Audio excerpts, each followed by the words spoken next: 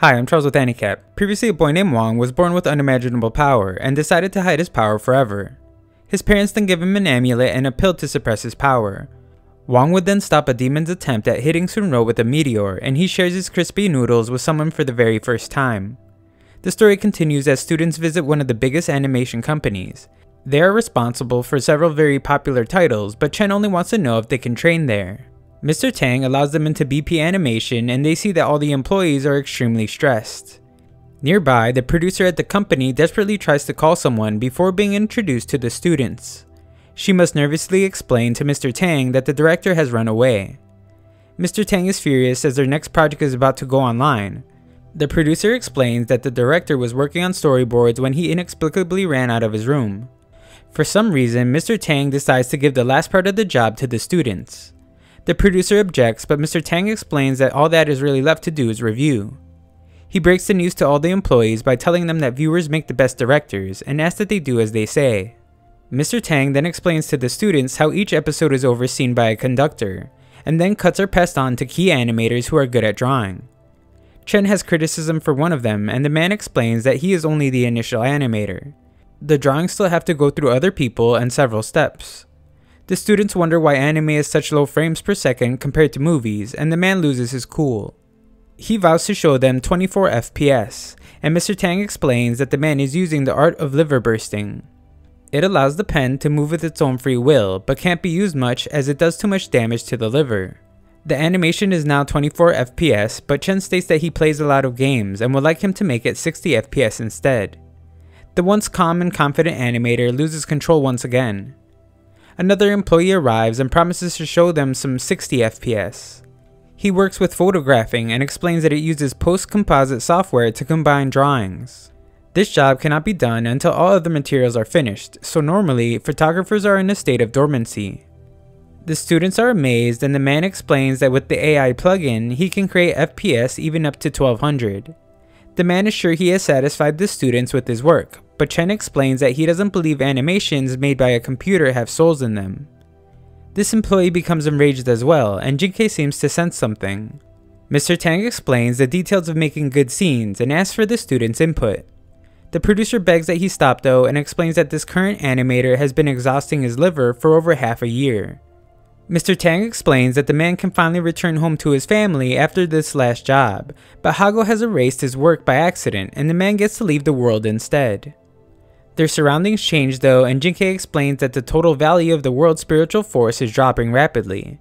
This is because the company is losing employees quickly, but Chen explains that he and the other students will help. He says that they listen closely to everything, but the producer explains that it takes 30 years to make a qualified key animator. Mr. Tang points out how they were similar to the students when they first started and asks that she trusts them. The producer agrees and instructs the students on what to do. Chen is the most confident of them all, but freaks out when he realizes he has no clue what he is doing.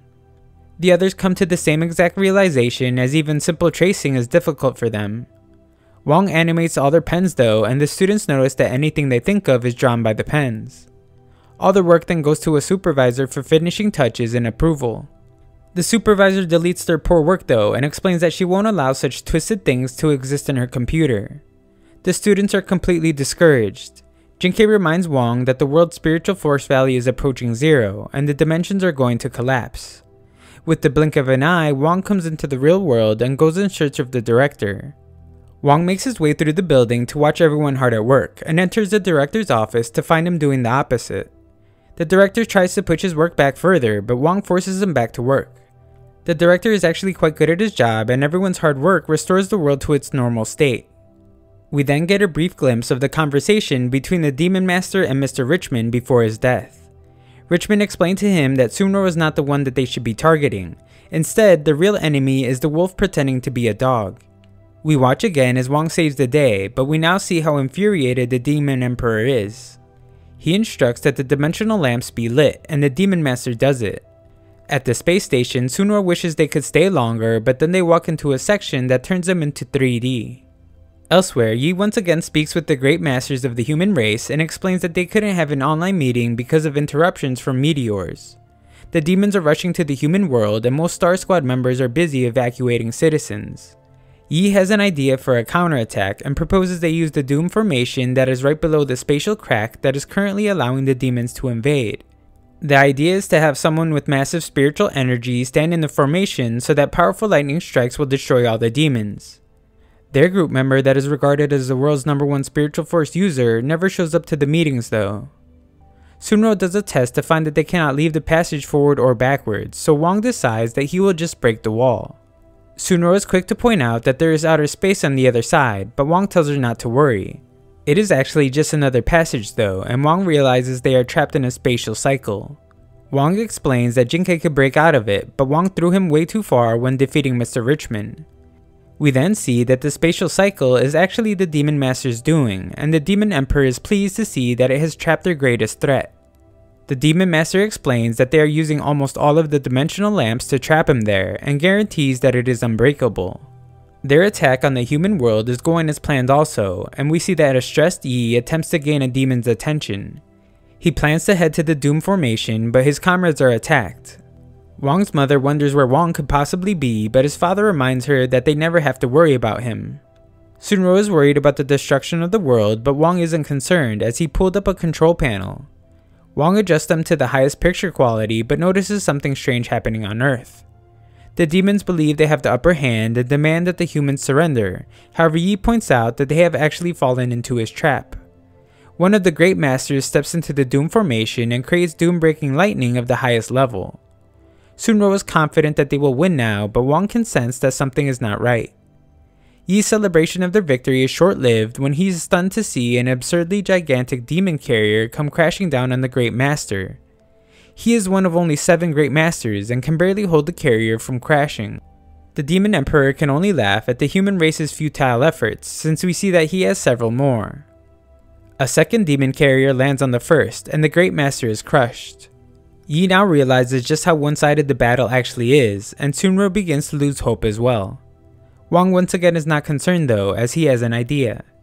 He explains that the seal they're in is like a game, and all they have to do is overload the graphics card. His plan is beginning to work as the Demon Master can't understand how, and Wang asks that Sunro bring out her sword spirit. Wang's effects coupled with the sword spirits cause all the dimensional lamps to break, and the pair are freed. Wang prepares to rescue the world, but Sunro explains that if he does, his identity will be revealed. He doesn't care anymore though, and leaves. Wang comes crashing into a demon carrier, and Yi is shocked to see the return of his master. Wang prepares to save the world once more, but is stopped by a mysterious girl and teleported away. A glimpse into the past shows a young girl receiving training in a mysterious world. She isn't doing so well though, and questions if she is really one of the butterfly race. She isn't able to fly like her friends and doesn't even have wings. Her father explains that he was thrown off a cliff so that he would be forced to learn how to fly. The wings of their butterfly race have a rare magic power of transmission through space, and it's one that other demon races have coveted. He goes on to say that he will always protect her from other demons just as several demon carriers appear. Her father makes a tear in space and throws her to safety as he begs for her to run. The girl ended up in the human world and was brought up by her sword spirit sister. She explains to Wang that the demon race conquered the butterfly race and how routine it is for them. The demons conquer entire planets to take their spiritual force and use it to become stronger so that they can conquer the next. The Demon Emperor has conquered tens of thousands of races, and her butterfly race stood no chance.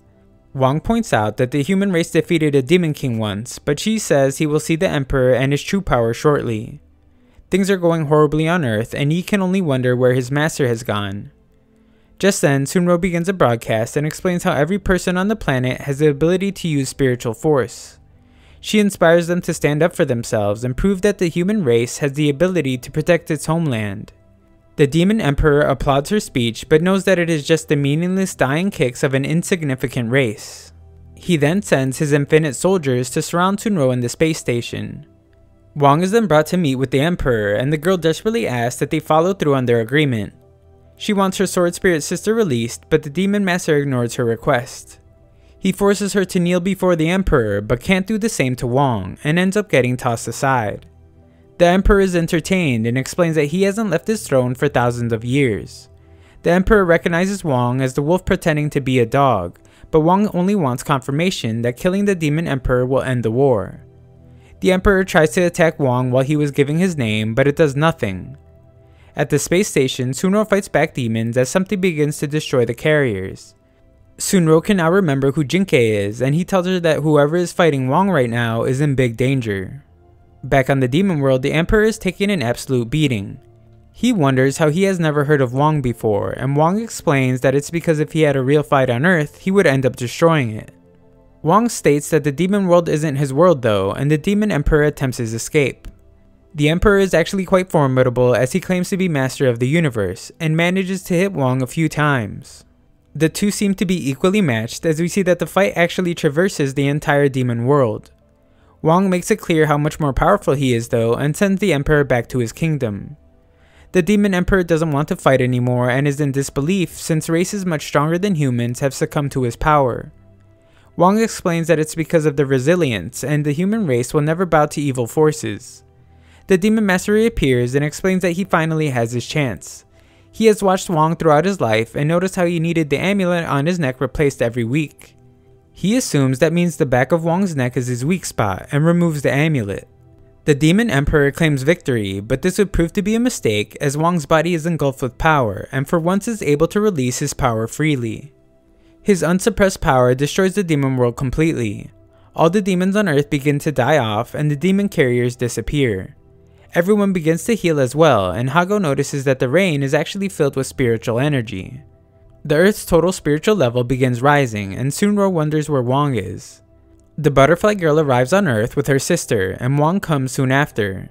She thinks he has come after her since she has seen his true power and wants to eliminate her because of that. However, he simply explains that there is a cell phone in his pocket and he needs her to call his father so he can bring a new amulet. He warns that she must hurry though, as the world would be destroyed if she doesn't. Later, this war would be known as Demon War 2, and once again, Yi became the hero who saved the world. Life is slowly going back to normal, and Hago wonders why the demons would just disappear in the middle of a war.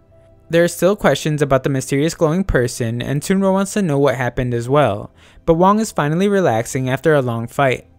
Yi would later free Froggy, and Froggy explains that he holds no grudges since he is a demon king after all. Froggy wants to take a trip home, but is shocked when Wang apologizes and reveals that the demon world no longer exists. Thanks for watching part 9, those are all the episodes for now, but more in the future when season 3 comes out.